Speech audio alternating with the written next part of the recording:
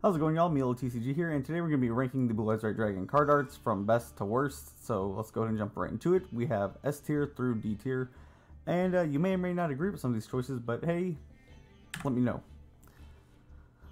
So to start it off here, we do have some of the older arts. We have the original Bandai Blue Eyes White Dragon. Let's go ahead and honestly, to me, I love it.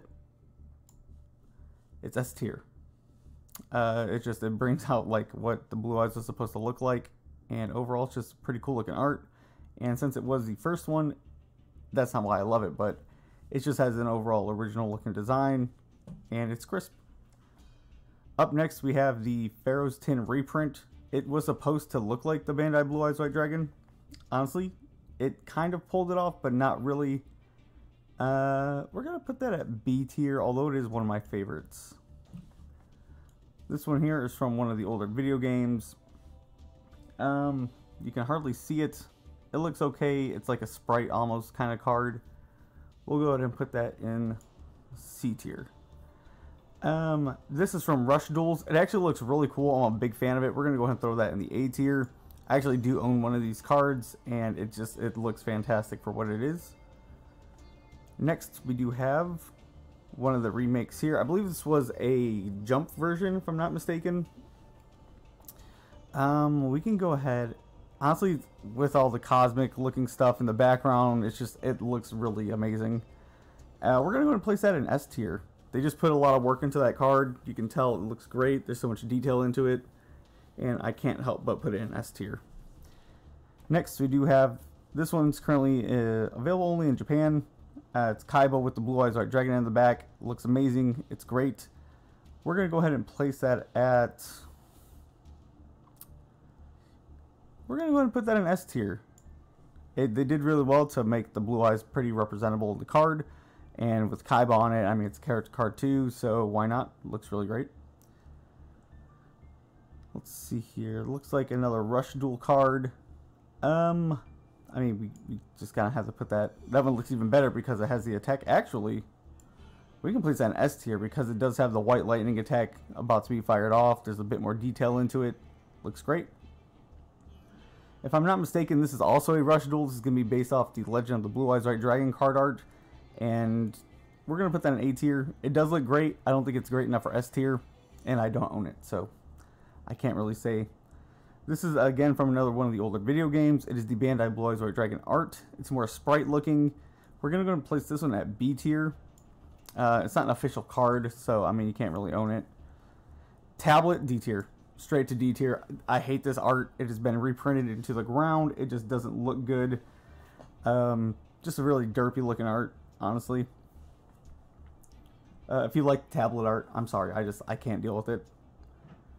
This one here is from the movie pack. You know what? It's a really good looking Blue Eyes White Dragon. We'll go ahead and place that in the A tier. Again, there's just a lot of design into it. It looks really great. The colors look amazing the way they blend, but not quite good enough for S tier. This is going to be the Legend of the Blue Eyes White Dragon art, or from the tin as well. And it's cool looking. I love it. I want to put it in A tier, but I think it's a pretty mid card. We'll go ahead and place it in B tier. Some of the older Yu-Gi-Oh fans might be upset with that. I'm an older Yu-Gi-Oh fan too, don't get me wrong. But it's just, I've always liked the structure deck art over the Legend of the Blue Eyes White Dragon art. So, we'll leave it at that. This was the first promo I've ever gotten. It was the Jump art for Blue Eyes. I love the world in the background, white lightning going off. This is S tier. There's a lot of S tier Blue Eyes arts, so bear with me. It's really hard to mess this card up unless, of course, you think the tablet's good, then don't know what to tell you. That card art sucks. We're going to go ahead and go to the next one, which is the year anniversary. I do like the tower, all that fun stuff. Let's go ahead and place that in... We'll place that in A tier. It's a really good looking card. Very solid design. It kind of reminds me of Godzilla for some reason, even though he's never been on top of a tower. It's more of like a King Kong reference, but I just think it looks really great with the moon and stuff in the back. And last but not least, the OG, the one that started it all. Well, I mean, technically it's the Bandai, but for all of us older collectors, we didn't have Bandai cards back then, let's be real, unless you like stumbled upon one from somebody who visited in Japan through your sister's cousin or something. We're going to place this one at, honestly, I want to say A tier, because why not? It does look amazing, and it's better than the Legend of the Blue Eyes art, but it's not like beating out any of the ones in S tier. It does look good though. It's a very solid representation of what the Blue Eyes White Dragon is. It's from the show, but it's not S tier in my opinion.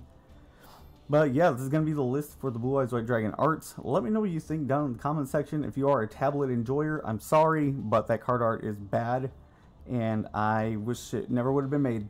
But yeah, that's it for the video today. We'll see you in the next one. As always, happy collecting, all that fun stuff. Don't forget to like, subscribe for more content, and let me know if you want to make another tier list based off another monster art. I know there's several other dual monsters that do have several card arts that we could rank. But yeah, until next time, bye.